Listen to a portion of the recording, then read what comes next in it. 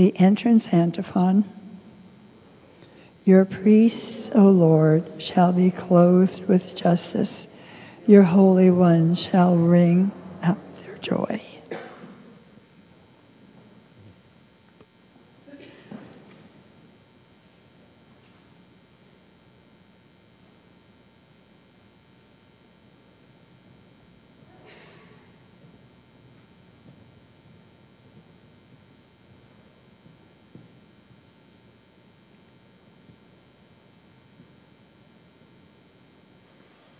Good morning, everyone. In the name of the Father, and of the Son, and of the Holy Spirit. Amen.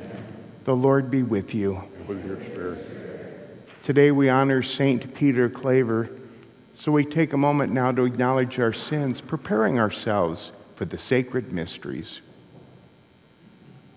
Lord Jesus, you healed the sick. Lord, have mercy. Lord, have mercy. Lord Jesus, you forgive us our sins.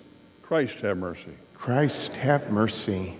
Lord Jesus, you gave of yourself to heal us and strengthen us. Lord, have mercy. Lord, have mercy. May Almighty God have mercy on us, forgive us our sins, and bring us to everlasting life. Amen. Let us pray.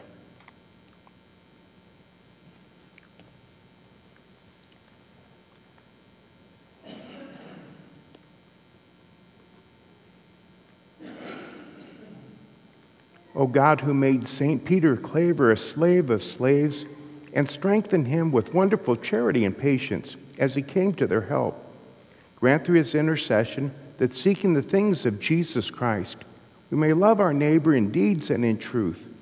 Through our Lord Jesus Christ, your Son, who lives and reigns with you, unity of the Holy Spirit, God, forever and ever.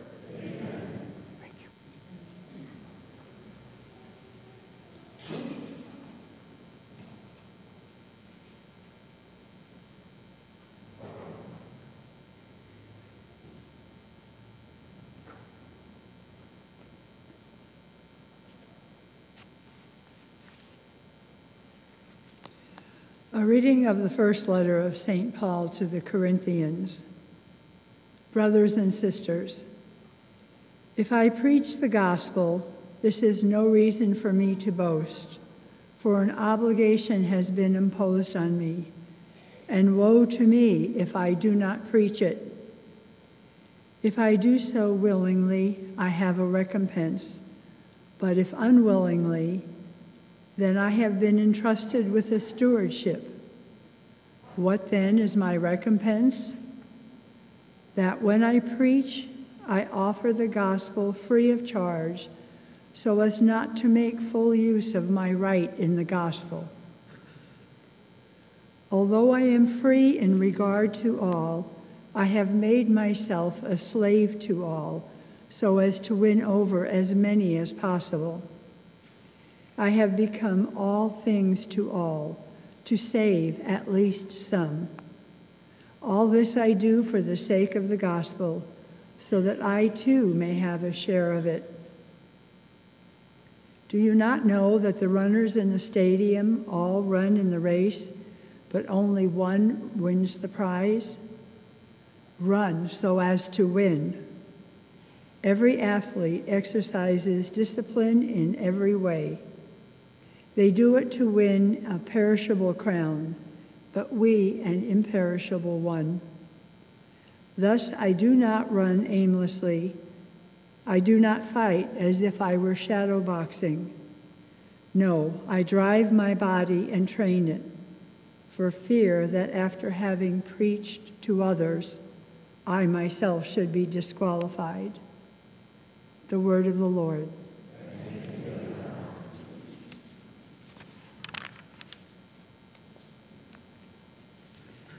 How lovely is your dwelling place, Lord, mighty God. How lovely is your dwelling place, Lord, mighty God. My soul yearns and pines for the courts of the Lord. My heart and my flesh cry out for the living God. How lovely is your dwelling place, Lord, mighty God. Even the sparrow finds a home, and the swallow a nest in which she puts her young. your altars, O Lord of hosts, my King and my God. How lovely is your dwelling place, Lord, mighty God. Blessed they who dwell in your house, continually they praise you. Blessed the men whose strength you are, their hearts are set upon the pilgrimage. How lovely is your dwelling place, Lord, mighty God. For a sun and a shield is the Lord God. Grace and glory he bestows. The Lord withholds no good thing from those who walk in sincerity. How lovely is your dwelling place, Lord, mighty God.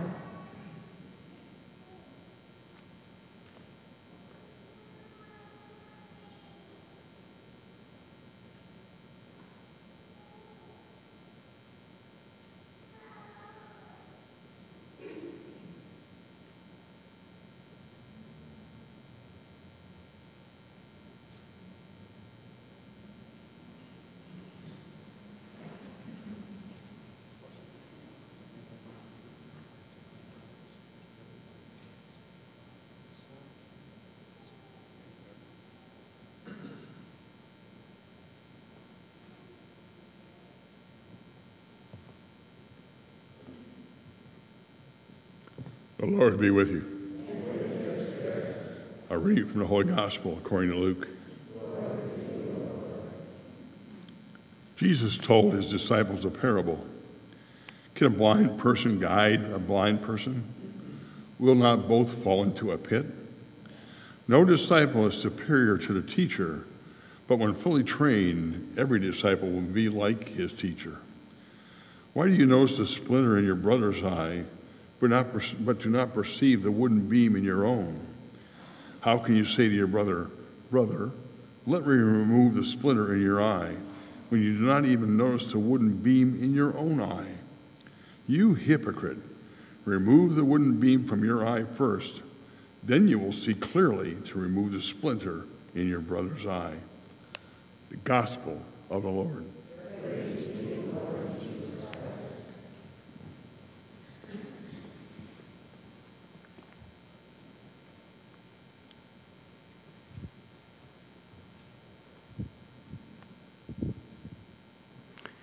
During the Olympics, when we come to see the track and field competitions, it is something to not only realize how these runners have developed such speed and endurance, but also when they have shown at times what has led them up to being such great athletes.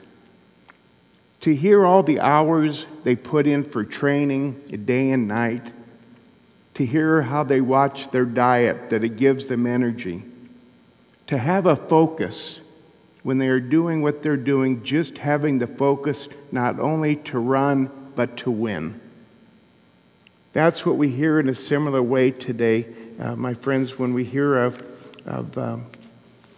Paul to the Corinthians, because he's speaking in using the words or the imagery for us of being an athlete, talking about all of us who are in the stands, maybe getting ready to run the run of faith.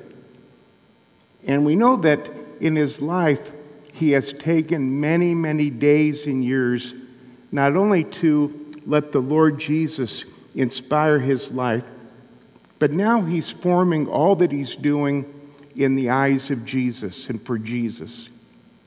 So he helps us to see that now, in a sense, he's an athlete for Christ. He's this man filled with zeal. He every day wants to run for Christ. He wants everybody to keep looking forward to the crown of life. We know we're not going to wear some kind of crown ourselves, but what we run for is everlasting life. We run like Paul in running when we're walking to proclaim the gospel, to share the goodness of God. So he inspires us today to stay on the road of life. He asks us to keep training by having prayer in our lives, the sacraments that strengthen us, and to just every day keep our focus on where we're going, on the road to eternal life. So may his prayers today inspire us. Let us never lose heart, for when that day comes, we will receive the crown of everlasting life. God bless you.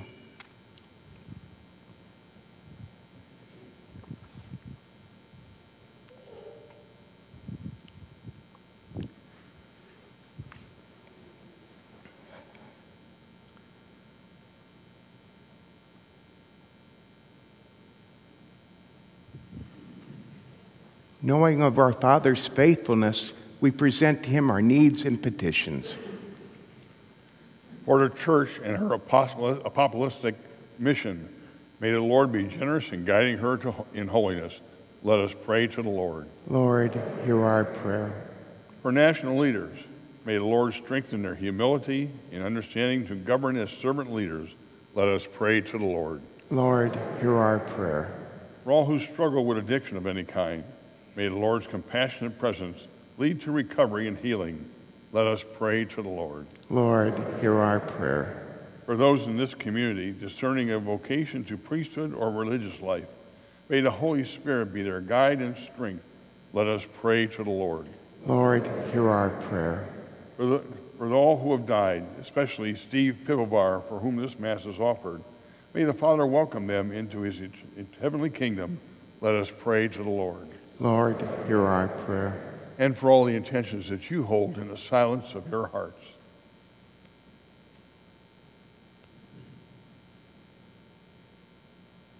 Let us pray to the Lord. Lord, hear our prayer. We also ask blessings upon Father Mosier today. It's his birthday, that God will abundantly bless him this day and throughout the year. We pray to the Lord. Father in heaven, continue to grant us the grace of each and every moment running to you, and may our humble service lead others to Christ, for he is Lord forever and ever. Amen.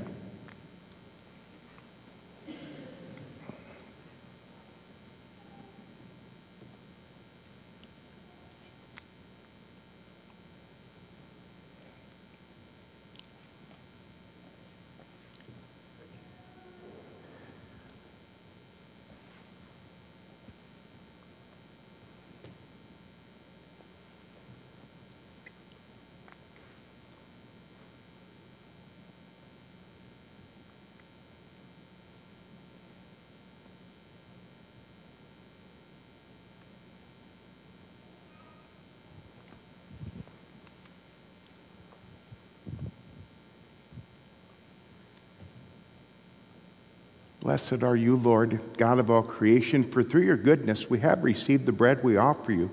Fruit of the earth and work of human hands, it will become for us the bread of life. Blessed be God.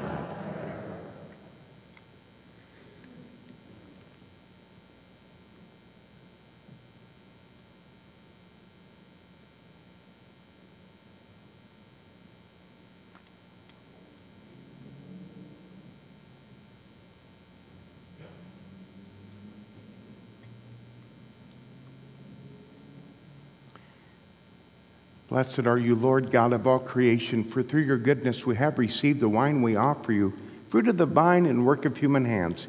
It will become our spiritual drink. Blessed be God forever.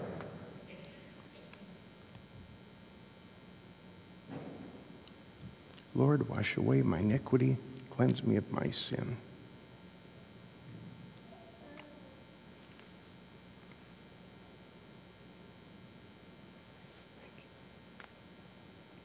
Pray, my sisters and brothers, that my and your sacrifice may be acceptable to God, the Almighty Father.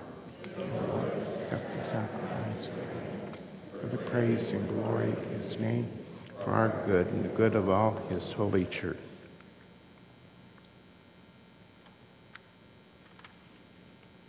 Receive, O Lord, the offerings of your people, and grant that we who celebrate your Son's work of boundless charity may, by example of Blessed Peter Claver, be confirmed in love of you and our neighbor, through Christ our Lord. Amen. The Lord be with you. lift up your hearts.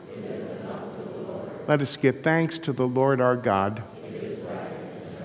It is truly right and just, our duty and our salvation, always and everywhere, to give you thanks, Lord, Holy Father, Almighty Eternal God, through Christ our Lord. For as on the festival of Peter Claver you bid your church rejoice, so too you strengthen her by the example of his holy life. Teach her by his words of preaching, and keep her safe in answer to his prayers. So with the company of angels and saints, we sing the hymn of your praise, as without end we acclaim.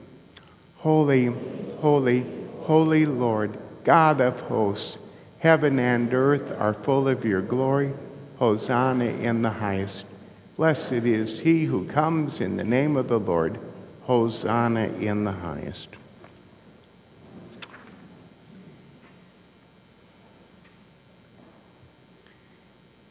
You are indeed holy, O Lord, the fount of all holiness.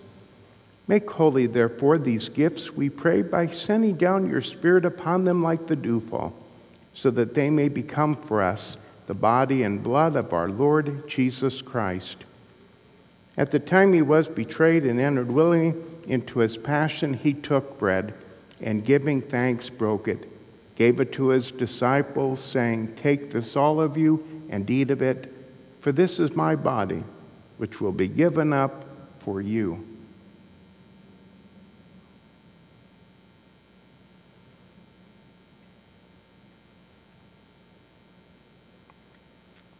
In a similar way, when supper was ended, he took the chalice, and once more giving thanks, gave it to his disciples, saying, "Take this, all of you, and drink from it, for this is the chalice of my blood, the blood of the new and eternal covenant, which will be poured out for you and for many for the forgiveness of sins. Do this in memory of me."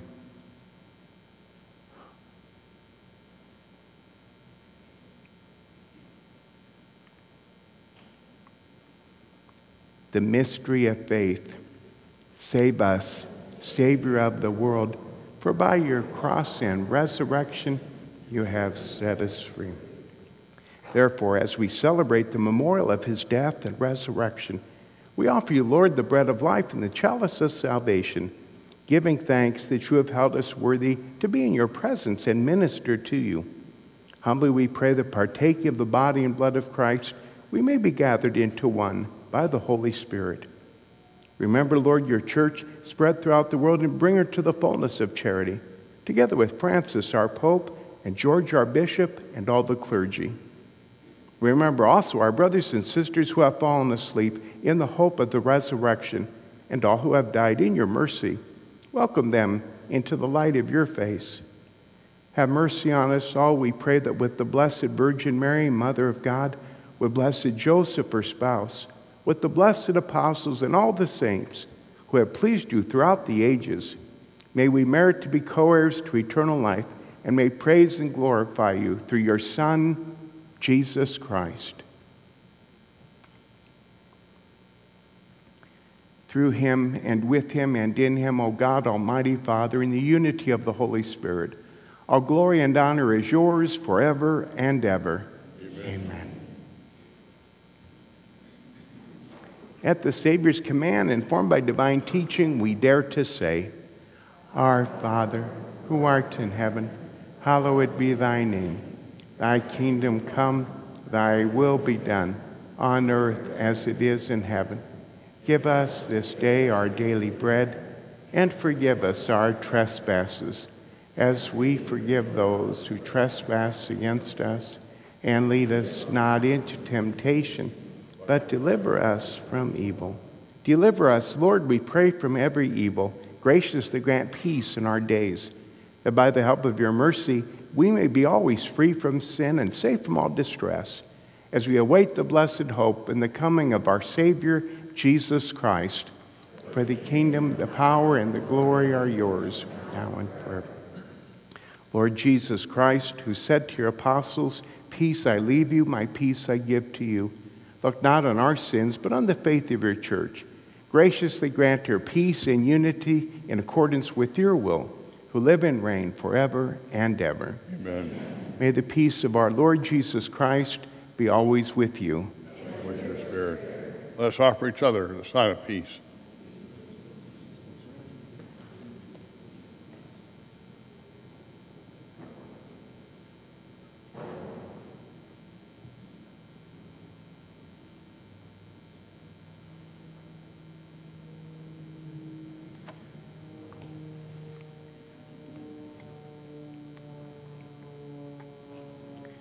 Lamb of God, you take away the sins of the world, have mercy on us. Lamb of God, you take away the sins of the world, have mercy on us. Lamb of God, you take away the sins of the world, grant us peace.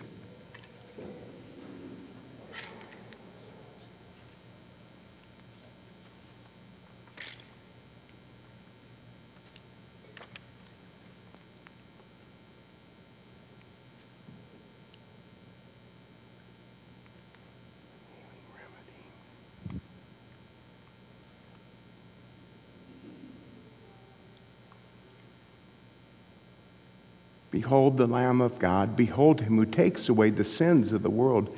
Blessed are those called to the supper of the Lamb. Lord, I am not worthy that you should enter under my roof, but only say the word, and my soul shall be healed.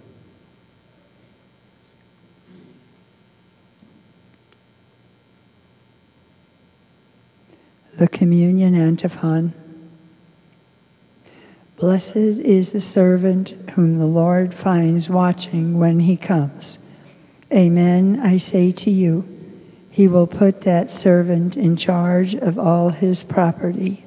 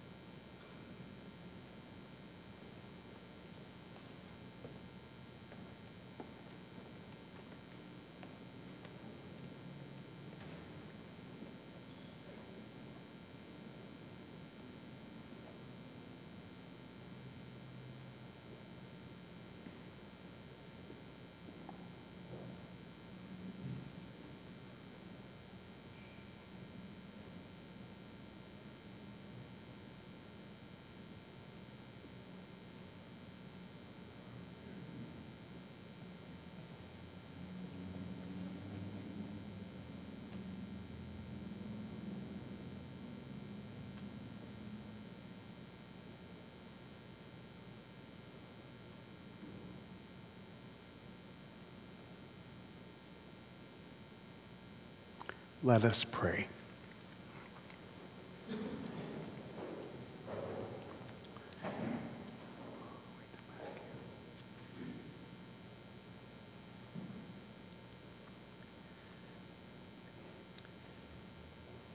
Having fed upon the delights of the sacrament of salvation, O Lord, we humbly implore your faithful love, that imitating by the grace the charity of blessed Peter Claver, we may be also made partakers with him in glory through Christ our Lord. Amen. Thank you. The Lord be with you. And with your spirit. May Almighty God bless you, the Father, the Son, and the Holy Spirit. Amen. Go and announce the gospel of the Lord. Thanks be to God. Have a peace-filled day, everyone.